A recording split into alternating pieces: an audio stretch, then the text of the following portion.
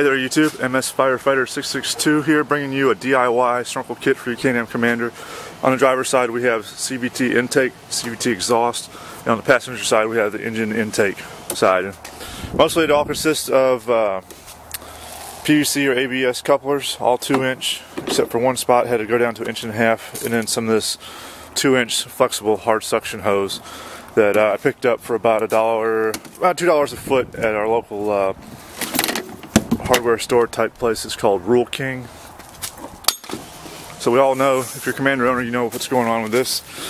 How it works: you have your air box here, the tube comes down, and it normally would have connected right in here and gone behind the glove box. I disconnected that, put a 2-inch rubber cap on it, a couple 90-degree elbows to send it down the tunnel by the engine on the driver's side, and that's where it connects into this flexible hose you saw in the back.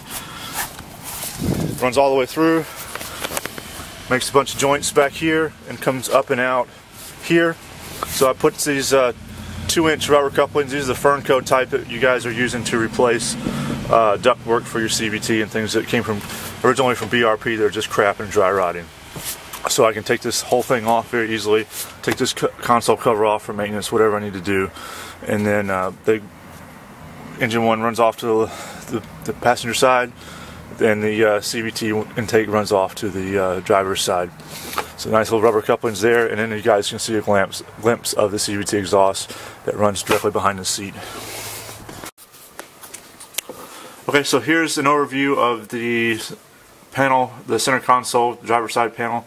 The top piece is the engine air intake. It's about a 42-inch piece of pipe from the 90-degree elbow underneath the center console all the way up to the coupling up front, and a 19.5 piece of pipe for the CVT intake.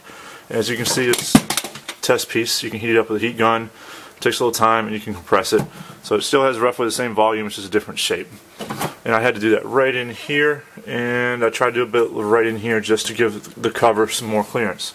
So we've got a 90-degree 2x2 type Fernco thing to a 90-degree street, to the 2x2 to another 2x2, and that attaches to the PVC that goes all the way up and out.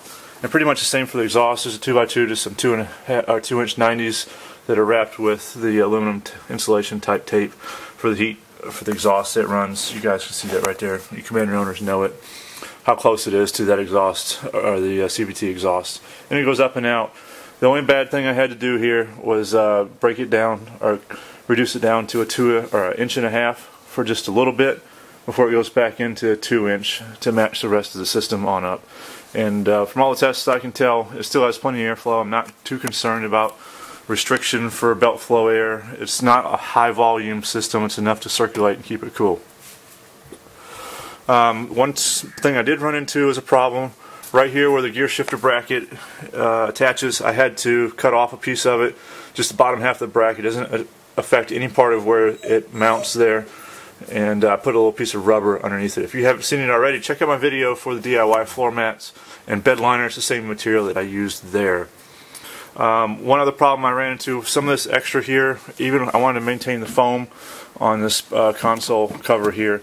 So what I did was I got rid of the rubber grommet, the O-ring type thing here where our dart rivets go to, and put these nuts on there, and a bit of picture at the end exactly what they are.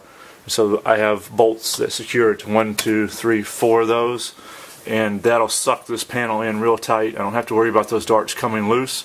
They just don't have a whole lot of grip and traction on those rubber grommets. It's designed for something that fits snugly. Well, this is stretched a little bit, so that's why we put those on there. So all this is just normal PVC or ABS couplers and pipe. I took and sanded, sprayed with spray-on bed liner just to give it a texture and a color that semi-matches the roll system of the Commander. It's all zip tied on pretty securely.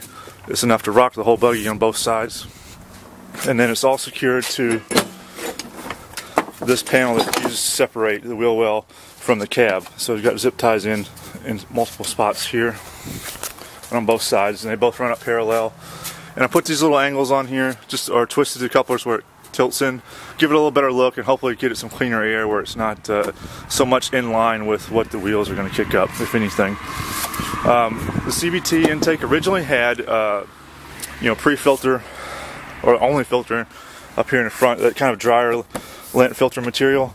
I love to put something on the back of this thing to help pre-filter the air before it goes into CVT. If you guys have some ideas on that, I'd love to hear them in the comment section down below. Please share those. That's the DIY snorkel system for the Commander. I have about 3 or 4 weekends worth of work in it, just an hour here and there, and probably about $200 worth of material total into it. So if you liked the video, please take the time to log into YouTube, give it a thumbs up, subscribe to my channel if you're not a subscriber. We always appreciate your viewership. As always, thank you for watching.